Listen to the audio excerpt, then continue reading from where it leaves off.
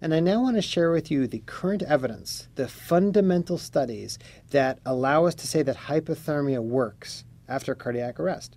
Now, before I tell you about the studies, some of you are not healthcare providers taking this course, and I wanted to explain a little bit what is a randomized trial. You may have heard of this term in the media, so I want to take a moment. Healthcare providers, forgive this diversion. What does a randomized trial look like? Well, randomized isn't completely random. What it means is patients are either given a therapy or not given a therapy, and you don't know what you're going to do until you randomize them, until you choose which arm of the study they're going to be in. So let me explain what I mean. In the setting of cardiac arrest, a study might look like this, and these are the randomized trials I'll share with you. An arrest victim is transported by ambulance to an emergency department in a hospital. Now, in that emergency department, they are then randomized, essentially a coin is flipped, and they are either treated with hypothermia or not treated with hypothermia. Now, this can only be done in situations where it's ethically felt that we don't know if a therapy works. If we knew that cooling worked, it wouldn't be ethical to not give that therapy to patients. Well, the studies that were done before these randomized trials were not definitive, and so it was felt ethical because we didn't know if hypothermia would work. Indeed, there's potential risks from whole body cooling.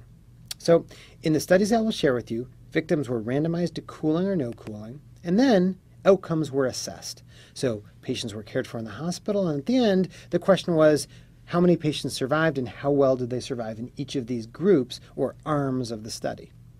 Okay, so that's what a randomized trial of post-arrest cooling looks like. Now, there are, as I mentioned, several randomized trials. These were all done within the last 10 years, so this is fairly new stuff and very exciting because they really catapulted hypothermia into the modern consciousness.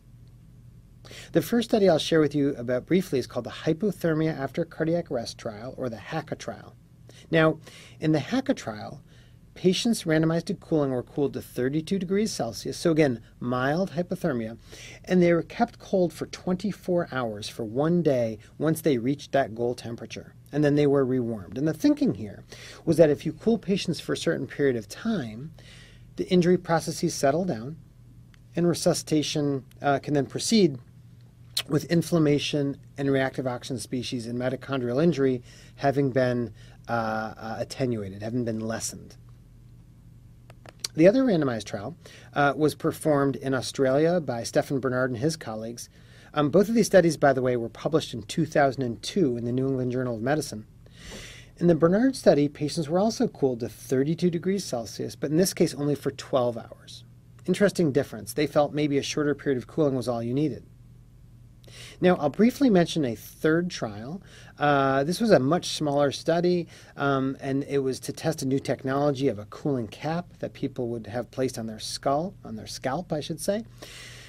And this study also cooled patients to 32, but only for 4 hours. Now, I'm not going to talk more. I just wanted to mention that study. The top two are the main two studies that looked at post-arrest cooling.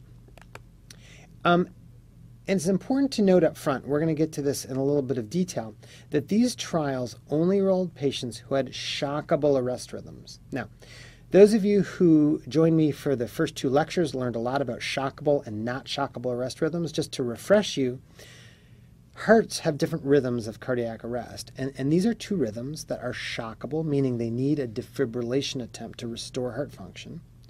These are rhythms known as ventricular fibrillation, VFib, or VF, if you will, and ventricular tachycardia, or VT. If the heart has either of these rhythms, they need a shock. And these two trials only enrolled patients with shockable rhythms. Now, you might wonder why. There's a specific reason why. These are the patients most likely to survive cardiac arrest. As you learned from the prior lectures, asystole, which is known as flatline in the media, if you have a flat line, no electrical activity, you're unlikely to survive. Those are patients you don't want to study because no matter what you do, they're going to do poorly. So this will become important in a moment. This is what cooling looks like. So what you see here is a temperature curve, temperature on the y-axis, time in hours on the x-axis. And this dot is going to move as the patient moves through cooling and rewarming. So the patient gets cooled, and then they get rewarmed. That is the basic sequence of hypothermia after cardiac arrest. Now, in summary, this is what the trials found. In the HACA trial, survival was much better in the group that got cooled. In the Bernard trial, also, survival was much better in the group that got cooled. And it should be mentioned that these numbers only include patients who recovered with a working brain. So we're not just talking about survival, we're talking about both survival and neurologic recovery. Now, in the third study, the smaller study of the cooling cap, a very dramatic improvement in survival with hypothermia. Again, a much smaller study. But suffice to say that these are now 3 studies that show an improvement in survival when cooling is applied following cardiac arrest. So very dramatic evidence, and perhaps the best evidence for anything we have in resuscitation medicine. Now, I want to share with you a little bit about what's called the resuscitation guidelines process, or the CPR guidelines that we all use when we learn CPR, and what they did about this evidence around hypothermia. Well, the way this works is every 5 years, a group of experts get together under the auspices of the American Heart Association. And actually, I should be formally correct here. It's actually under the auspices of an international group called the International Liaison Committee on Resuscitation, of which AHA is a participant. I say that for those of you in Europe or Asia who are watching this today, and I don't want to offend any of you. It's ILCOR that comes up with these guidelines. It's an international group with international experts. It's usually held in the United States, and they have a closed meeting where all the evidence in the last 5 years is reviewed and new guidelines are created. These are the guidelines that inform all the CPR courses worldwide. And these manuals are derived from these meetings. Now, in 2005, hypothermia first entered the guidelines based on the evidence I shared with you, and it was updated in 2010. And here's what the guidelines say. If a patient has a cardiac arrest from either VFib or VTAC, those shockable rhythms, because that's, after all, what the randomized trials used in their study, the AHA recommends that you cool these people with what's called a Class 1 recommendation. Now, some of you may not be familiar with what this means. I don't blame you. It's a little bit of technical parlance. Class 1 is the ILCOR's way of saying you should cool these patients.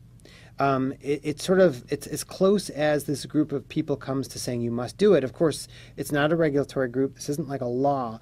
It's a recommendation from a scientific body. So it's their strongest recommendation. So if a doctor gets a patient after a VFib arrest, they should be cooled. Now, if someone has the other heart rhythms, like a pulseless electrical activity or asystole, in other words, rhythms that are not shockable, they give it what's called a Class 2B recommendation. What this means in American Heart Association parlance is maybe you should cool, maybe you shouldn't, we don't really know. And this is a big challenge, actually, in modern healthcare provision, is what to do about these patients. Many hospitals actually cool these patients, but there is some debate about this. But certainly patients with VF or VTAC should be cooled.